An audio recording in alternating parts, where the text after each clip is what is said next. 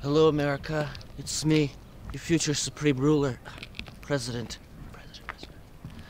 And I'm here to show you how I'm going to run this country like I run my boardroom in one of my successful business ventures like Trump Hotels or my personal favorite, Trump Steaks.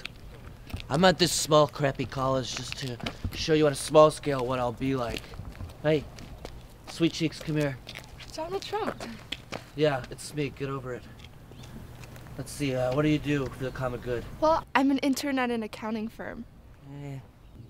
Interns, the world's full of interns. I know interns. They don't do anything. They just sit around, do crap. Sorry, I hate to say it, but you're fired. But Donald... Go back to where you came from. Ohio? No, don't go to Ohio. John Kasich's from Ohio. It's a piece of crap state. I've been there. It's awful. Don't go there. Where do you want me to go? I don't know. Go to Florida. Hang out with little Marco. He dropped out. Who cares? Get out of here. Get out of my face. You. Yeah, you. Come here. What do you do? I'm just a student. You're a student. What do you study? Business.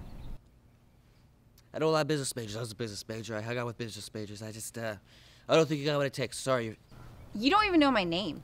What's your name? Marcy.